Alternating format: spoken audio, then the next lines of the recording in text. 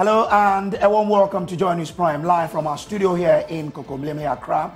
We are live on DSTV channel 421, GoTV channel 125, and around the world on myjoyonline.com. Coming up, aggrieved customers of the defunct Gold Coast Fund Management Company to pass the night at the Ministry of Finance to demand their locked-up funds.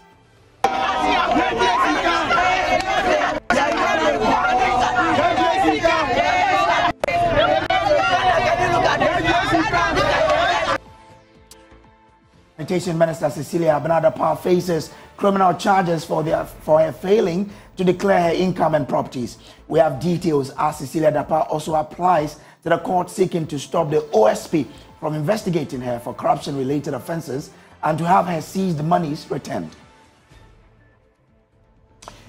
She went viral after an interview with Joy News at the occupied Jolobi House protest 3 weeks ago, 48 hours after she lost her job. We bring you a story of Nasiba Bawa, who says there is always a price to pay for speaking out. If it's because of it, fair enough, there's always a price to pay for everything. My uncle will tell me that he went to a protest and there is a price to pay for everything, and this is the price, and that's okay. And later, life comes to a standstill in the Agobledoki community in the Along constituency of the Volta region following spillage of the Akosombo Dam. This is things starting but coming every seasons. And from June, that way it's come. When it's come like this, our schools have been closed.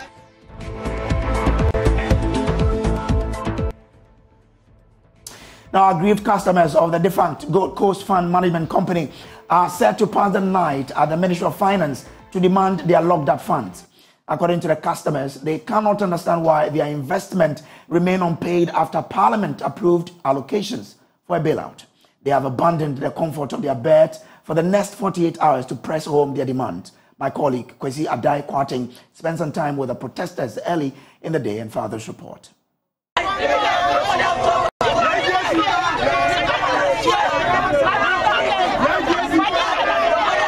Customers of the defunct Gold Coast Fund Management Company are emotional. For 4 years, they have been eagerly waiting for government to pay them their investment. They have besieged the premises of the Ministry of Finance and have promised to pass the night there. To vent their frustration, some rolled on the hot asphalt, defying the scorching sun. These affected customers say they are suffering the impact of the government's banking sector cleanup, which led to the revocation of the license of the Dr. Papa Kwesi Indum-owned defunct Gold Coast Fund Management Company in 2019. The aggrieved customers say they are yet to receive their investment despite the bailout allocation approved by Parliament. Charles Nyami, the convener of the group, says the members will protest for 48 hours. We are here today to demand our immediate payment from the Finance Ministry, since they claim that those monies have been spent.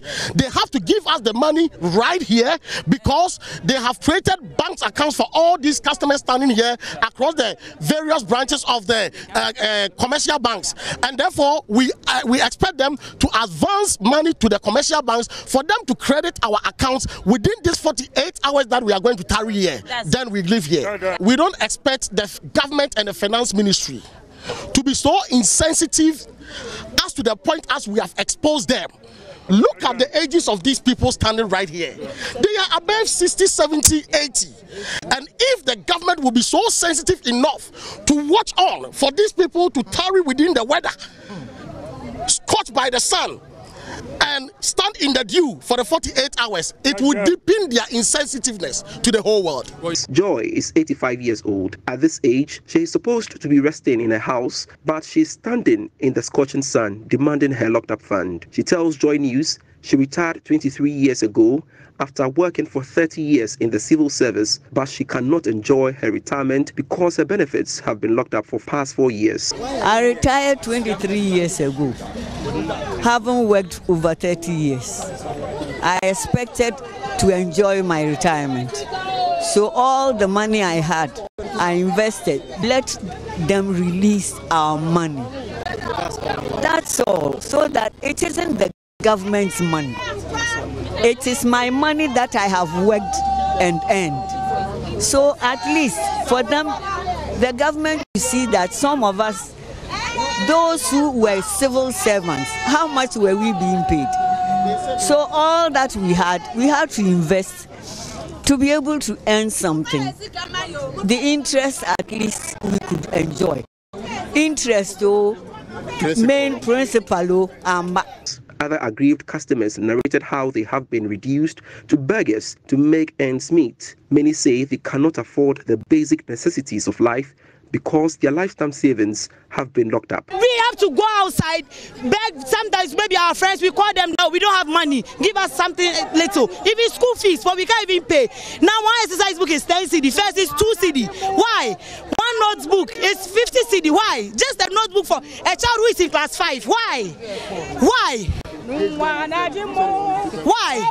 Even the school fees, but it should release the money. It should release the money. But please, we are appealing to government to pay us because our members are dying. Me, for instance, I have to go through hardship. It's not easy. Very difficult. Very, very difficult because I have to force my pension at 55, which I don't supposed to do that. I plan to enjoy life after working at the mines. So please, we are appealing to government to see to the finance minister release the remaining, the 5.7 billion that he's still with finance minister.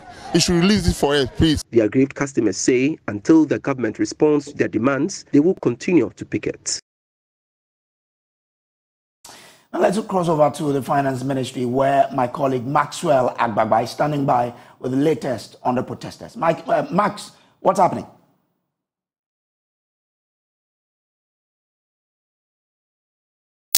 Well, Brace, the protesters, the aggrieved customers of the Fund Gold Coast Fund Management are still picketing the finance ministry.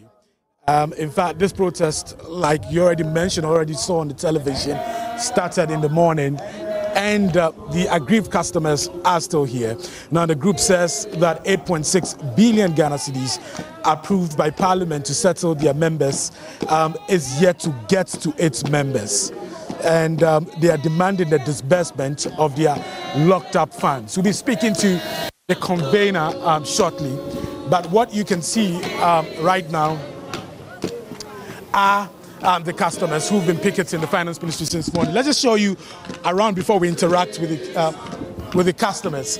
What you can see is a police vehicle that has been stationed here just about 10 minutes ago. The change shift, there was a team of police officers here. They were here since morning and they've left, and then there's a new team here making sure that there is order here at the finance ministry. So this is the finance ministry behind me. It's empty. The compound is empty, of course, because work has closed for today. But aggrieved customers are saying that they are not leaving this premises. They are picketing for 48 hours, and until they get their money, they are not leaving here. You can see some of them lie down there. You can see packs of what they ate earlier today. Some of them sleeping, in fact, dozing off on the hard concrete floor. So these are packs of food that they ate earlier in the day. They really came prepared. At the other side, you can see some mobile toilets. They brought, saying that they're going to stay here for 48 hours, demanding payment from the finance. Let me go outside and speak for the group.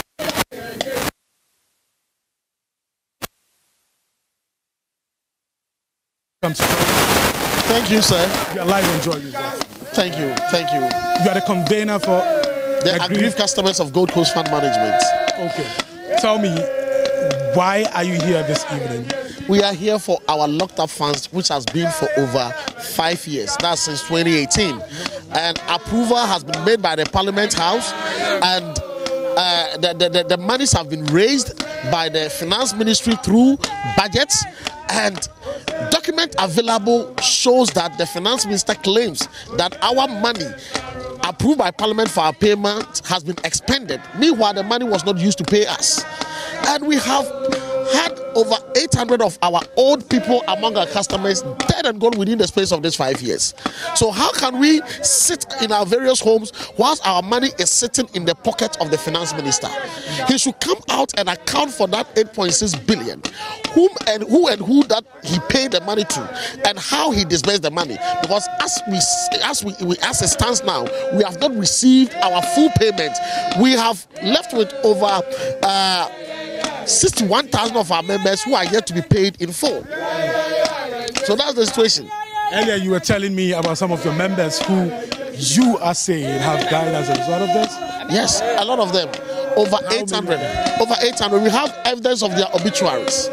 But you see, it's difficult to display someone's family member obituary in space like this. That's why we couldn't bring them. But if we got the permission, we get the permission, we can display all of them. Over 800. So before I speak to you, so you're saying you're not living here? You picket in this place for 48 hours. 48 hours. We're going to sleep here. We are sleeping here. We are going to sleep here. We are going to sleep. Hi, better be live on Joy News. Yes. My name is Rosamond Brediski. Rosamond. Yes. Okay. Wait, what are you showing me? Mosquito repellent? No, I'm sleeping here tonight.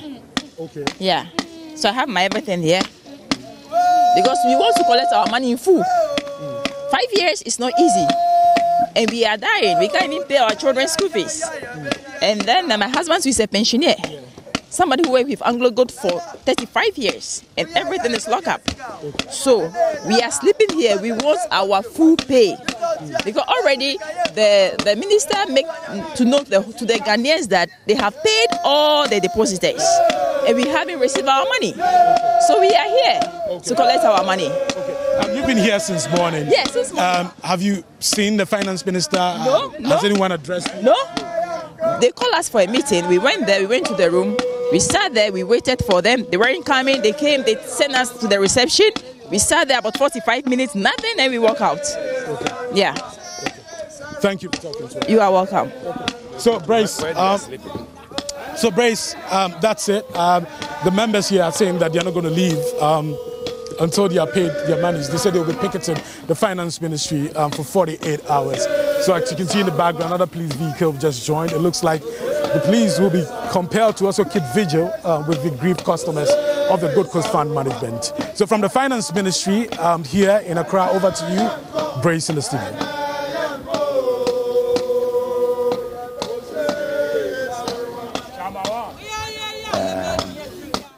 Young, older people like that picketing the ministry as at this time. They promised to sleep there at the ministry to drum home their demands. Let's see how the government responds. But we've been joined on Zoom by Dr. Richmond Etiahene, a banking consultant with some perspectives on this burning issue. Grateful for you to join us here. Now, government says it has spent over 25 billion cedi on the financial sector cleanup. So what explains how some people still have their funds not paid?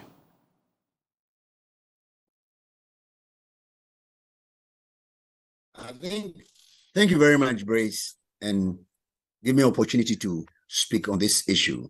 You know, it is very, very sad that the finance minister will say, I've spent 25 billion.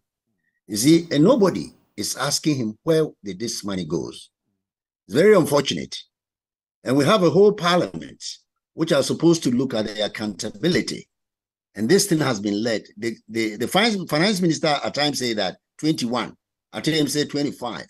And which one do we take? And we have a whole parliament who are responsible for these things. And you heard one of them saying that Parliament says they have approved it.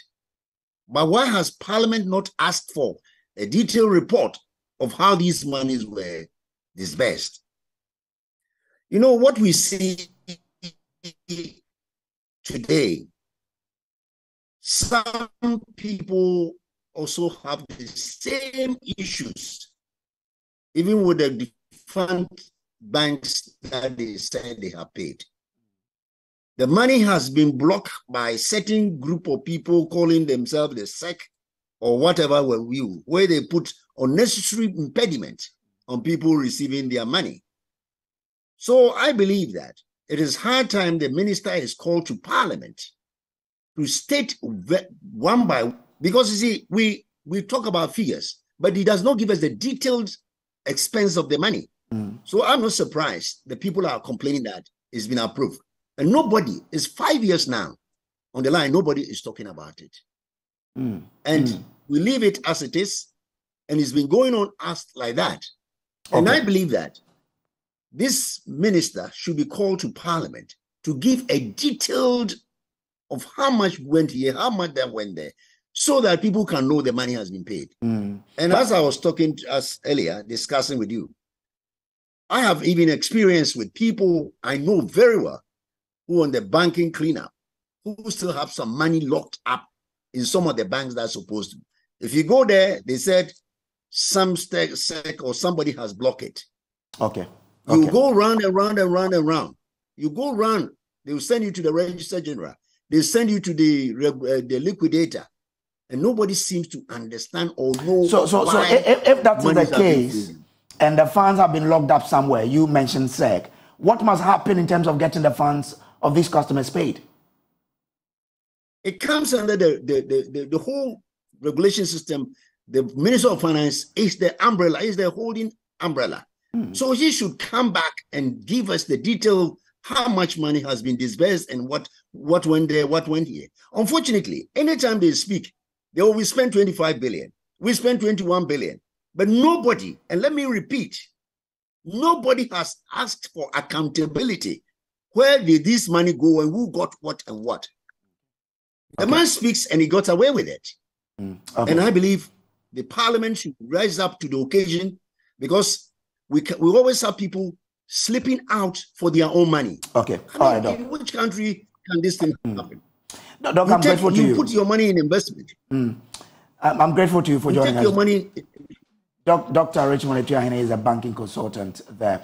Now, there's fresh trouble for the embattled former Sanitation Minister Cecilia Dapaah after the special prosecutor charged her with a criminal offense of failing to declare her income and properties as requested by the lawful officers of the Office of the Special Prosecutor. The OSP is currently in court seeking to confirm the seizure of millions of cedis seized from Cecilia Dapaah's residence when the house was searched. Even as both parties ready themselves to battle it out in court on that matter, the special prosecutor has formally charged the former minister with a criminal offense. Meanwhile, Cecilia Dapaah has also filed an application in the High Court seeking to stop the OSP from investigating her for corruption-related offense and to have her seized monies returned. Richard Kwajo of our Legal Affairs Desk has joined me on Zoom with details. Kwajo, run us through this latest criminal charge against Cecilia Dapaah and the fact of this charge.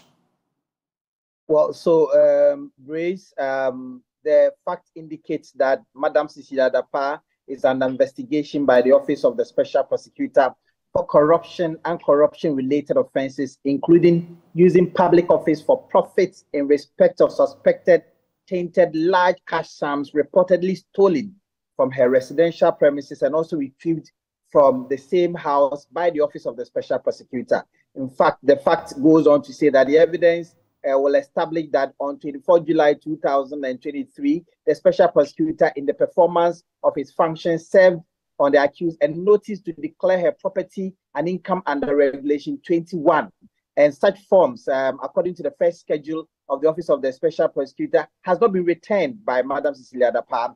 The accused, that is Madam Cecilia Dapaah, was duly notified as per the statutory forms and by a cover letter under the seal of the Office of the Special Prosecutor and the seal and mark of the Special Prosecutor that she was required by law to make the specified declarations and return same to the Office of the Special Prosecutor per Form 12 of the first schedule of the OSP at within 30 days of service on her of the notice. As at the close of business on 5th October 2023, the accused, that is Madam Cecilia Dapaah, had woefully failed without lawful excuse to return the duly completed statutory forms to the Office of the Special Prosecutor more than 30 days after the service of the notice and the forms on her. Now, we also understand Cecilia Dapaah has filed an application seeking to stop the OSP from investigating her for corruption-related offenses and to have her seized monies returned. Tell us the basis of the suit. Well, so there are three reliefs that she is seeking. A declaration that the OSP's re-seizure of the money initially seized from the home of Madam Cecilia Dapa on the 24th of July 2023 and the refreezing of Madam Cecilia Dapa's bank account respectively on 5th September 2023 is unfair, unreasonable, capricious, arbitrary, and ultra-vires the OSP statutory powers. In fact, the second one goes on to say that she is seeking an order for the OSP to release the money received on the 5th of September 2023 to the Madam Cecilia Dapa and to unfreeze her bank account. And the final one she is seeking is an order prohibiting the respondent, that is the OSP, from continuing with the investigation of the applicant for corruption or corruption-related offences, Grace. Okay, grateful to you, Rachel Kojoya. Still on legal matters. Attorney General Godfred Yeboah-Dame says he is unable to recommend the prosecution of any of the persons named in the Professor Frimpong Boateng report on alleged involvement of some government officials in illegal mining activities. The former chairman of the Interministerial Committee on Illegal Mining in recent times has been on a warpath with other government officials for claiming in an official report that they were involved actively in illegal mining activities. Let's share with you part of that particular report, that was released by the chairman now, by the AG. He says, quote, in the absence of any evidence on the docket in support of any of the allegations of illegal mining activities, we are unable to recommend the prosecution of any of the persons cited in the report. They should therefore be discharged. We, however, await the outcome of the investigations conducted in the case involving Seth Mante, John Oforiata, and Eko Ewusi, unquote. Godfrey Yeboah-Dame is the Attorney General of Ghana, and he brought out this statement. Now, meanwhile, private legal practitioner Martin Pegbu says he disagrees with the Attorney General's opinion that there is no evidence to support Professor Frimpong Boateng's Galamsey report. Speaking on Pulse with my colleague Blessed Soga, Martin Pegbu says he does not find the Attorney General's report satisfactory. The distraction to the forest. I can't agree with the Attorney General that there's no evidence. So, the forest was destroyed, Cobro Forest and the other one. So, the distraction that CJ Alaska is said to have done, did it happen or not? I don't see the opinion talking about that. What I expect in respect of the distraction to the forest was that they would say they've gone to the field there, they've checked the forest out, and so they find a distraction. And if you find a distraction, the next thing is to find out who was there at certain periods that Frimpong Boateng mentioned.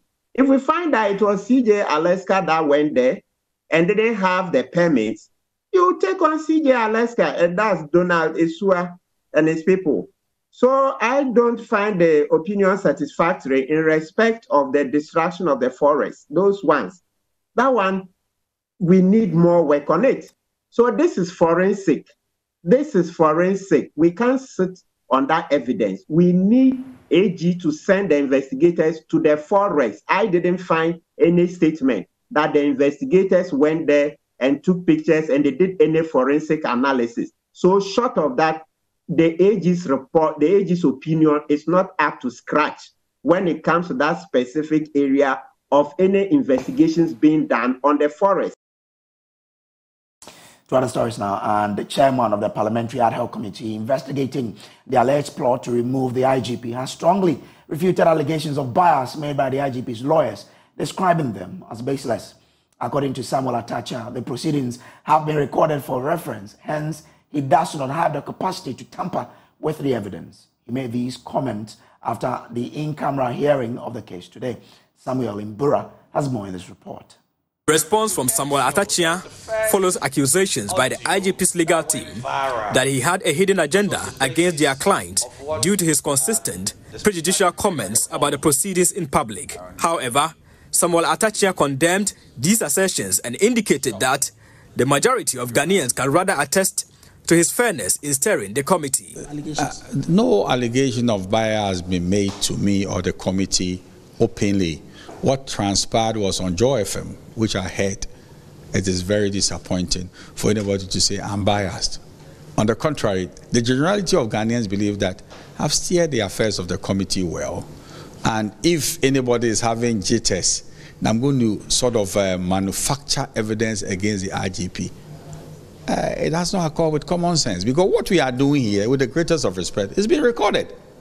So attaching with whatever dexterity will not be able to improve upon the evidence. We have finding committee, and it is being recorded and transcribed verbatim.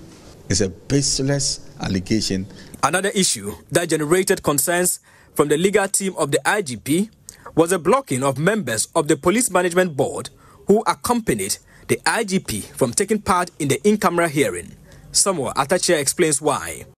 No, the committee felt that because we said we are doing the matters in camera, you understand, it will not be fair for non-witnesses to be present. That was the thinking of the committee. What is the meaning of the in camera? Would have brought you there, because you are also not going to testify. You are just, members of the press. So what is the discrimination here? But the lawyers for the IGP think the decision was high-handed. Kofi Bento, a spokesperson for the legal team. But when we went in, the chairman said, well, it is supposed to be in camera, and therefore not everybody ought to be there. Again, out of abundance of respect for the Speaker of Parliament, for Parliament, and the committee and the chairman, POMAP members agreed and excused themselves, leaving the IGP and his lawyers. It is my view that it was a compromise. But it is also my view that we should not limit state institutions to individuals. And I repeat, the IGP is not here in his personal capacity. He's here as head of police, and the proper group that manages the police is POMAP. So they were properly here, and they could have properly been in the room. Indeed, there will be answers that maybe the IGP will not have immediately. One of the expectations of the committee was to receive witnesses and evidence from the accusers of the IGP. However, Kofi Bento reveals there was no show. Today's processes were ended without those other witnesses, one. And then the chairman has also thrown an open invitation to the witnesses that if they have any further evidence, they should produce them tomorrow. Now, we have a little problem with that. If somebody has evidence tomorrow, they should know it today. And now we are being asked to come back tomorrow to come and hear what new evidence may be produced. And we're asking, how do we even address it when we get to the committee and the evidence is presented to us right there? And he says, well, we'll deal with it when we get there. This is where some of us have a problem with this whole thing. If you have to bring the head of internal security here to come and listen to his subordinates as to whether they have some evidence concerning his work. In the first place, if you're a serving police officer, there is a process to use. It is not this place. All witnesses are expected to be present for the proceedings till 10th of October, where the committee is expected to bring a closure to the issue. Samuel Mbura, Joy News, Parliament House. Still to come here on Joy News Prime, she went viral after an interview with Joy News at the Occupy Jolobi House protest 3 weeks ago. 48 hours after she lost her job, we bring you a story of Nasiba Bawa, who says there is always a price to pay for speaking out.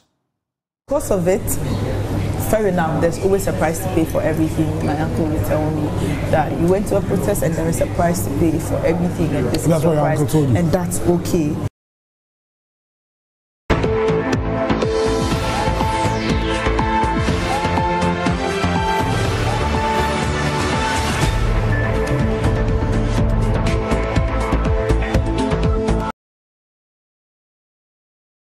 Welcome back from the break. Now, a number of level 200 and 300 students of the University of Ghana face potential withdrawal from the institution due to unsatisfactory academic performance. In a letter, the university's Academic Affairs Department instructs students at these levels with a CGPA of 1.0 to expect an official withdrawal notice from the university. We will delve into the specifics of this matter, but first, let's examine the statement issued by the university, signed by the Director of Academic Affairs, Lydia Nyanko Dankwa. Now it says, with reference to Section 9.26 of the University Regulations for Junior Members 2017, on receipt of grades for all registered courses for an academic year, and a graduate student who do not achieve the stipulated minimum cumulative grade point average CGPA for progression to the next level of study should be withdrawn from the university. Presently, the minimum CGPA prescribed for the above listed colleges is 1.0. In this respect, current level 100, level 200, level 300 students are hereby directed to review their academic performance from their online provisional transcript in their Miss Web. Students who have received examination results for all 2022-2023 registered courses and obtained a CGPA below the approved minimum for their college should expect official withdrawal letters from the university via their official UG email addresses soon. For those who have already remitted their tuition fees for the 2023-2024 academic year, please be assured that a refund will be processed upon request. We recognize the significance of this announcement and extend an invitation to any student who has questions or requires support to contact the relevant college academic affairs office. We appreciate your understanding and cooperation in this matter. A specific notice for College of Health Sciences will be issued in due course. Sincerely, L.A. Nyako Dankwa, Mrs. So that's the statement from the university there. We're joined via Zoom by Anis Hafa, a seasoned educationist, to explore this issue further. Grateful for joining us, sir. Should a policy of immediate dismissal for poor academic performance at the tertiary levels be retained, discarded, or reconsidered? You know, this news is quite disturbing in a sense that why did we have to wait so long for young people to have reached the level of level 200 and 300 before we begin to see that the academic performance is in question? What the proper thing to do really is that right at from level 100, students need to know what their performances are. And that means that if we need, how do you call it? We need counseling. They need to know ahead of time. If they need some disciplinary measures ahead of time, they need to understand it. But I don't see how we wait at the last minute and then tell them that you're not doing well. What was the administration doing all the time? You know, now, basically, okay, from my experience, if your level is below 2.0, then that calls for some kind of academic probation. And which means is that now you want to look at the courses where young people did not do well, and they have to repeat those courses to improve their GPA scores. You know, so I don't know how we waited to level 300 to find out that the GPA is 1.0. It really doesn't make sense to me. So must the rule about withdrawing students of said CGPAs be abolished, or it must be looked at again? Okay, now let's do like this. We need particular standards established by the schools, so that if your standing is 2.0 and up, that is appreciable, because we can't just process people through without having the right quality that we expect from them, and this comes from the scores. But all I'm saying is this: I'm a parent. I have 3 daughters. There's no way I, for example, as a parent, to wait for this particular thing to happen. But then, of course, I'm in education. But what I'm saying is that for the benefit of other parents, they need to understand, students need to understand that they are being monitored, and that when they are being monitored, there's some kind of referral. We want them to understand that we know that their situation at any point in time, so that we don't surprise them at the last minute that you're not doing well. What happened all that time? But anyway, the issue was this. As a parent, it's very difficult to say that you're expelling students from the school. So the issue is this: what is the colleges or the university going to do to help these young people out? First of all, I mean, who owns the problem? That is the question. It can be partially by the students. It can be partially by the administrators too. Why wait till level 300 to now realize that a student's GPA is 1.0, which is like a D? You know, below that is a fail. You know, so I think they waited too long. We have to provide a service. Look, the reason why the administrators are there is to serve the best interests of the students. Okay. That's why they pay school fees. That's why they are there. But I think we need to be more professional in terms of counseling our students, letting them know exactly where they stand at the end of every semester or at the end of every term. That is our responsibility. Grateful to you for joining us here. Now, to other stories now. She went viral after an interview with Joy News' Maxwell Agbagba at the Occupy Julobi House protest 3 weeks ago. Nasiba Bao, an activist, spoke passionately about Ghana's ineffective healthcare system. 48 hours After the protest, she was sacked by private employers. Nasiba says that although she does not want to draw a direct link between the protest and her termination, she believes there is always a price to pay for speaking out. Maxwell Agbaba has more in this report. It is the 23rd of September, the last day of a 3-day protest against what organizers of the Occupy Junobi House demonstration say is corruption, mismanagement of the economy, and unemployment. One of the protesters, Nasiba Bawa, is charging at the police. She later explained she was angry because a 24-year-old man died as a result of Ghana's ineffective healthcare system. A teacher, his father is a teacher, gave over 30 years of his life to the service, could not afford transplants, could not afford dialysis, 400 cedis a week. What do you mean? Do you know how much taxes they check out every day? The cost of living. We just had my handle. It is lunchtime and I'm here at a restaurant in West Legon to meet Nasiba. Her contract was terminated by a private employers 48 hours after the protest. She says she doesn't want to draw a direct link between the protest and her termination, but believes there's always a price to pay for speaking out. I've worked there, and I don't know it to be partisan, and that's why I'm trying not to. I keep saying that I don't want that connection because if I knew that the company was partisan, then maybe I can say that because it's partisan, it's fair enough to come towards or to pin this thought, but I don't know it to be partisan. And I wasn't told that was the reason. And another thing is I wasn't rebuked for going to the protest, even though my video went viral. I was not rebuked for it. So you get that. So it's like a plain white sheet. So it's really hard to say that it's because of this, it's because of that, or maybe I was rebuked. When I got to work Monday, I was rebuked, or they sort of questioned me, or a comment was passed that made it look like, we are not okay. No, if it's because of it, fair enough, there's always a price to pay for everything. My uncle will tell me that you went to a protest and there is a price to pay for everything, and this is your price, and that's okay. You know. Wait, your uncle said what? My uncle says that there is a price to pay for everything. Yes, they said, like I said, they said they had. You were sick. You took days off with permission. Okay, so let me read that part of the speech. And they said when I was sick and took days off with permission, he hired someone to replace me. That was 3 weeks ago. Why abruptly ending it now? The math is not mathing. So you took sick leave 3 weeks ago. No, you returned actually. Some days off. You took some days of sick leave and then returned. And I've been working for the past 3 weeks before the protest. And then 48 hours after the protest, you come back to work. Then you're told that, you remember the sick leave you took 3 weeks ago whilst you were away? We got another person, and the person is going to start work in October.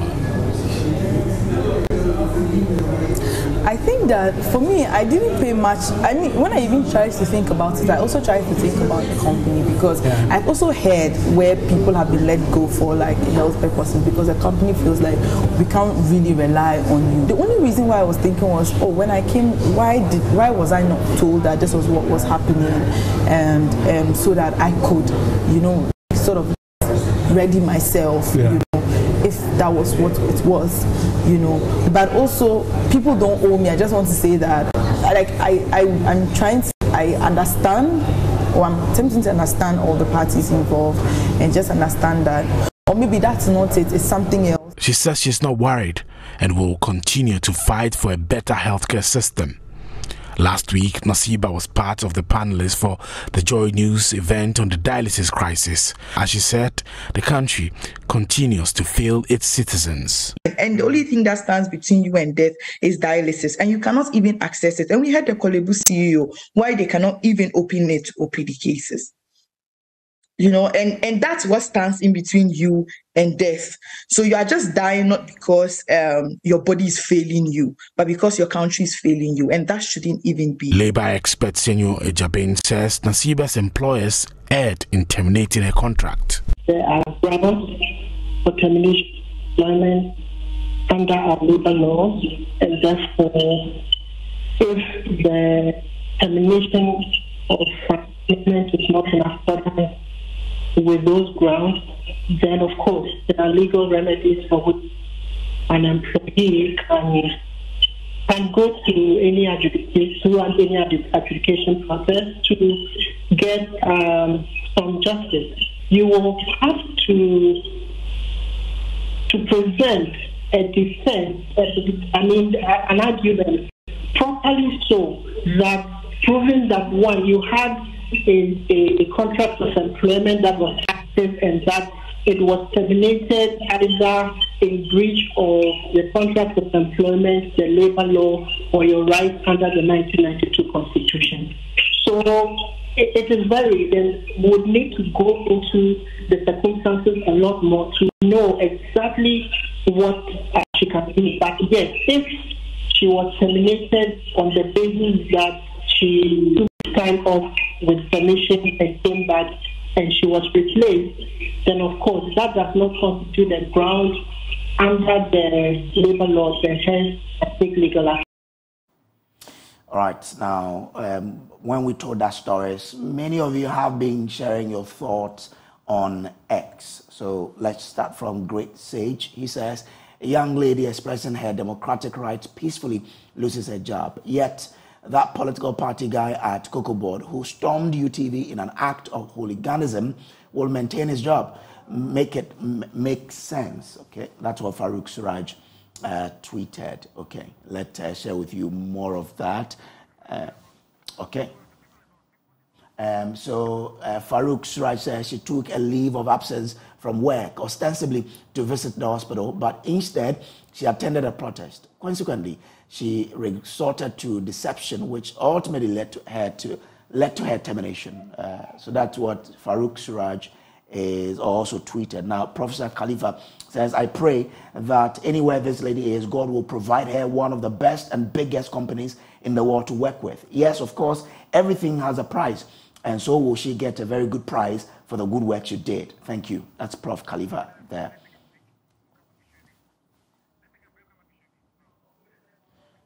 All right, so those are some of the tweets that some of you shared on X. We'll take a break. We'll return with Showbiz.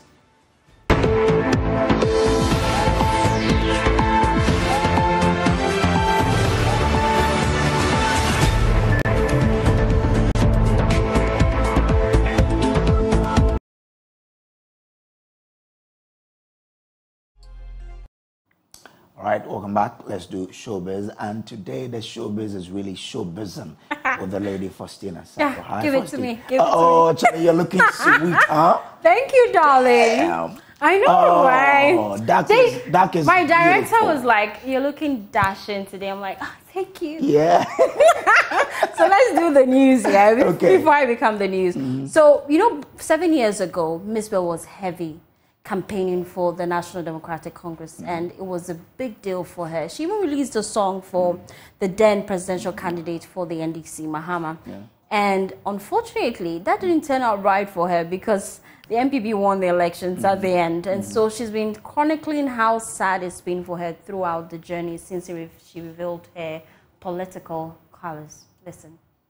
I supported my party, but and it was my first time. I didn't. Oh, really? Yes, it was my first time coming out to say this and that, But I didn't consult anybody about how it's done, and if it's okay the way I'm doing it. I just went all out. I just went all out, and people misunderstood me once again.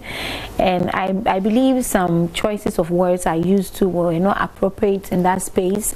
So I had a lot of backlash, a lot of hate. I lost a lot of businesses, a lot of friends. Hey, your political affiliation. Oh yes. So this time around, I'm trying to be very careful. I still love my party. I will still support my party, but you're not going to come out openly and campaign? No. More campaign for Miss Bell? No. Now, Sammy, I'm sure that you've had a lot of stories. Being who you are, I know how far you've come. And so for one young budding musician, Yao Darling, he's been chronicling some crazy things he had to do just to become a musician. Whoa. Yeah, in fact, he says when he discovered that he had the passion for singing, he knew that Lucky Mensa then was a big shot. So he decided that, Charlie, I have to meet this guy. Okay. And so his brother decided to do the, link in for him. Unfortunately, it didn't go well, though. His brother took him all the way to the city, only to take him to Lucky Mensa's wife's shop to wash plates. But let's listen to him. He's a brother of this man, the man who sang Lucky Mensa. Oh, okay. Come back to me, yes. So his wife was, she used to prepare food at the roadside. So we go there and we wash the bowls. Yeah, so that the man would bring me to Lucky Mensa. So I watched the bowl for like 3 months. Yeah, I said, no. I have to meet another man. Yeah. Wow. So, Charlie, that's an experience, huh? And so for you, share with me your story. I'm sure it's been very craziest thing you've ever done. No, I mean, to achieve your dream. Okay, this is not crazy. Is it crazy to do? I mean, like him, I used to wash bowls to get food to eat, me and my brother. My grandmother would give us money to go and buy food, but I would go and wash the bowls of some woman. And anytime I go back to Agora, I go and look for her. Because she did that great then. Yeah, that's it. Touching story. And that's how, we wrap up. But before we go, life has come to a standstill in the Aggrieved community in the Alor constituency of the Volta region. The spillage at Akosombo Dam has flooded the entire community, putting their lives on hold. For so many members of this community, they have grown tired of having to deal with the devastation every year. We'll bring you that in our subsequent bulletins. But there's more on myjoyonline.com. My name is Samuel Kojo. Up next is Prime Business with Beverly Bro.